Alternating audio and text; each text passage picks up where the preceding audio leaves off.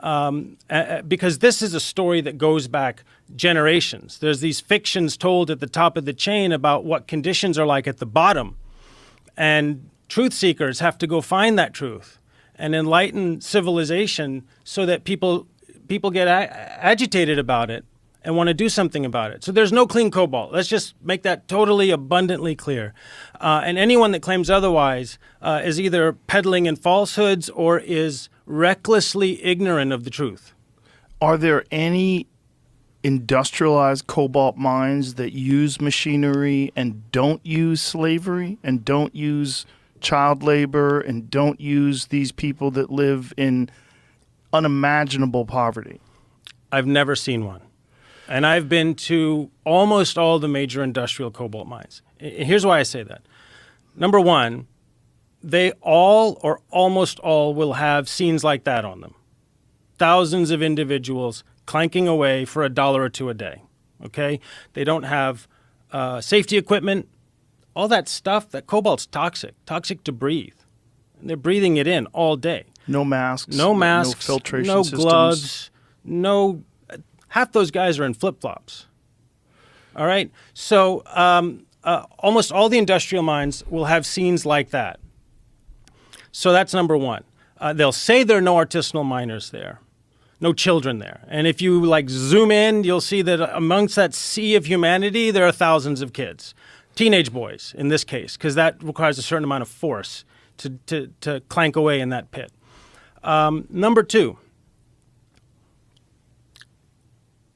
there are hundreds of other artisanal mining sites scattered in the mining provinces outside of industrial mines. There are artisanal miners in the industrial mines, and then just on the other side of the fence, there'll be a sea of humanity digging there as well, because it's not like at the fence the ore body stops.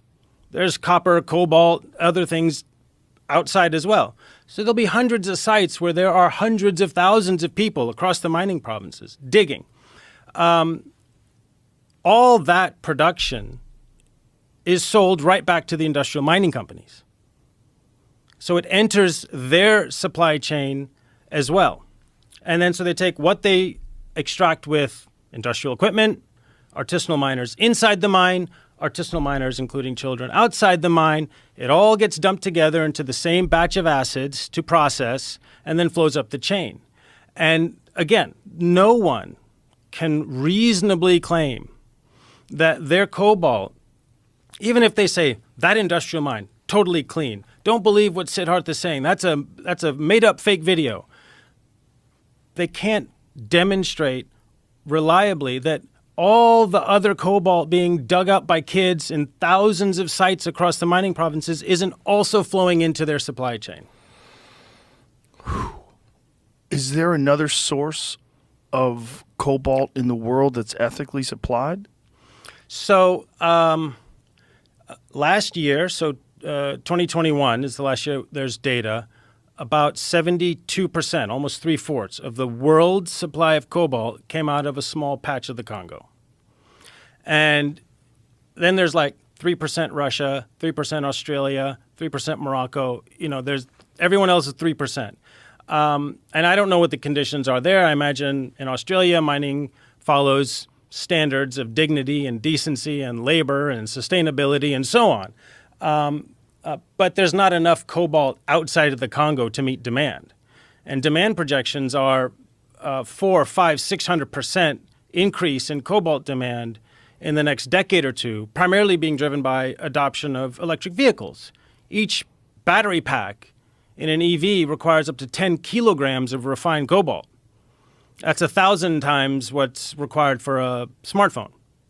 So huge demand as the world transitions from internal combustion engines to electric vehicles, which is a net good thing, except for the people in the Congo. So there's not enough other cobalt out there. Even if all the non-Congo cobalt was perfectly sourced, there's not enough other cobalt out there to meet demand. These companies that we talked about that use all this stuff, whether it's electric vehicle companies or cell phone manufacturers, obviously they're aware of this. Yes, no question. They have to be. Have they made any attempts to mitigate this in any way? The truth, Joe, is no, not sufficient efforts. Most of what is done is PR statements, marketing. All these companies will say we have zero tolerance policies on child labor. We ensure standards of dignity and human rights for every member of our supply chain, down to the mining level. They'll all say this, down to the mining level. And they say it. And they may throw some money at the odd NGO or coalition or alliance that's meant to be working on these things. Nothing's actually happening on the ground. And that's what my book will demonstrate. You know, as I take the reader on the journey from place to place, mind to mind, there's this fiction that exists outside of the Congo of what companies are doing and what the conditions are like. And then there's the reality. Underneath those layers of obfuscation, there's the reality. There's the truth on the ground.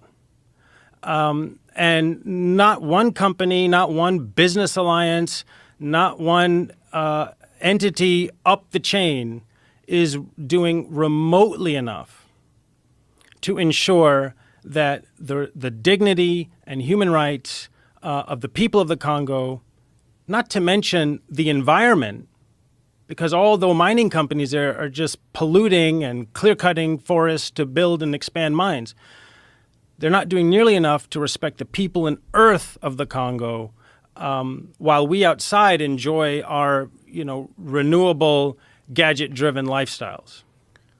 When you first started researching this book and when you first were aware of this issue, what was the difference between your initial perception versus what you found? So going in, I was expecting to see some child labor, poor working conditions, and probably some poor environmental practices.